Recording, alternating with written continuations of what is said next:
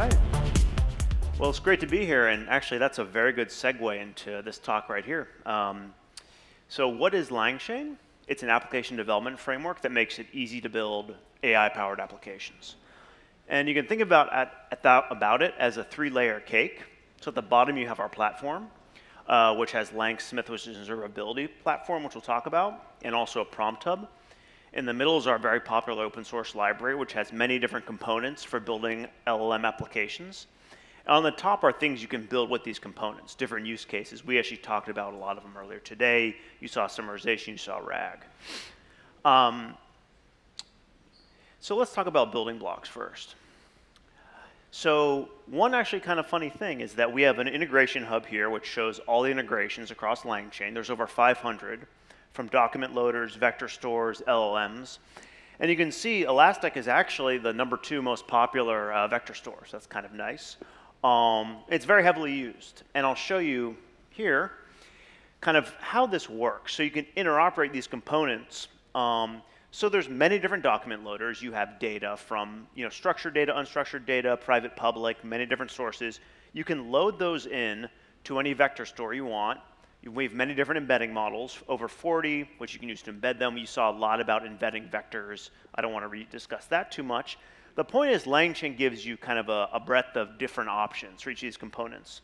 So from document loaders, over 150, over 40 embedding models, over 50 vector stores. And here's the fun part.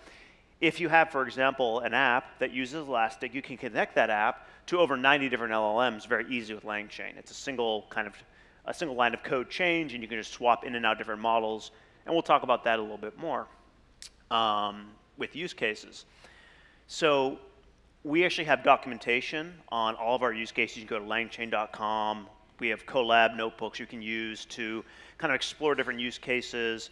It'll walk through the code, show you how to do it, summarization, agents, RAG.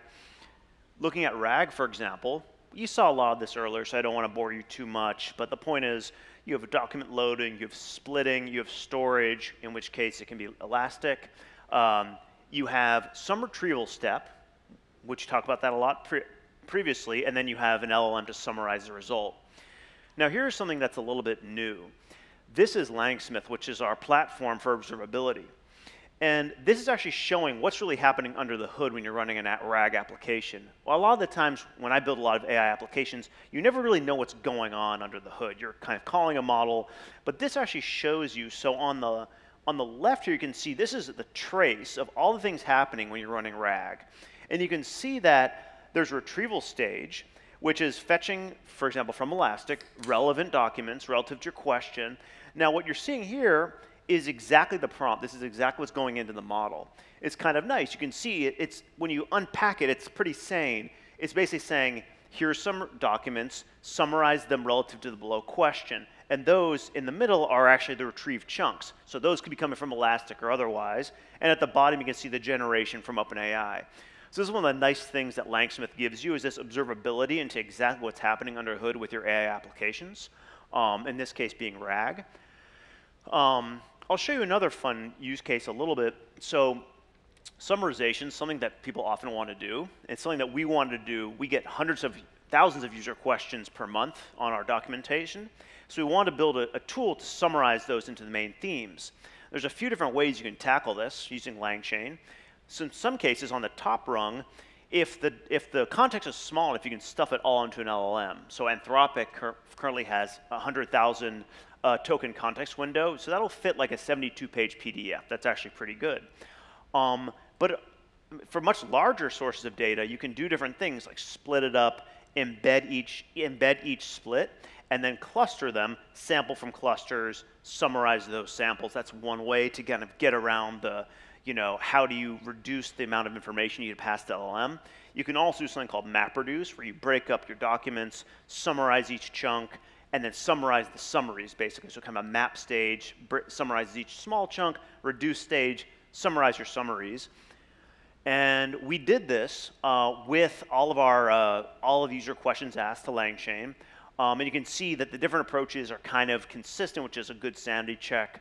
I don't want to spend too much time because I know I have to watch my time here, but we'll talk a little bit here about the different platforms. And so, You have a RAG app. It's using Elastic. That's all great. There's two big pieces you can use with LangChain here. One is the prompt hub. So this is a way to manage and store prompts, and we'll talk about that a little bit. And the second is LangSmith, I showed you a little bit of previously. So this is showing the prompt hub. This is pretty intuitive. You can find it online, but basically it's a nice library of prompts that people use for all sorts of different applications. RAG, summarization. There's some really cool ones on there. I encourage you just to go explore. And what's nice is you can actually store your own prompts there as well. You can share them. You can only store them for yourself. It's very nice because you find when you're building these AI applications, you often have these nasty text files sitting around that contain your prompts, which is really ugly. They're hard to manage. This is a very nice way to store them all remotely, version control them, and so forth, and share them. So Prompt Hub's a really nice tool. I encourage you to check it out. Next slide. Yeah, and I'll show you one small case study in the remaining minute or two. I know we have lunch coming. I don't want to hold you too long. But LangSmith was used, for example, most recently for a fine-tuning evaluation. And so this is kind of a classic question. You hear a lot about fine-tuning right now, when to fine-tune, when to use RAG. Fine-tuning in general is really good for cases where you're trying to modify the form, like extraction. Not really for factual retrieval. For factual retrieval, actually RAG is quite a bit better, and there's a bunch of good resources. I'll share the slides here on why that is. So we wanted to try an extraction task and test LangSmith with this. And what we chose was knowledge graph extractions. This is like taking a chunk of text, extracting knowledge graph triples, which is basically subject, predicate, object triples. It's a little bit wonky, I know.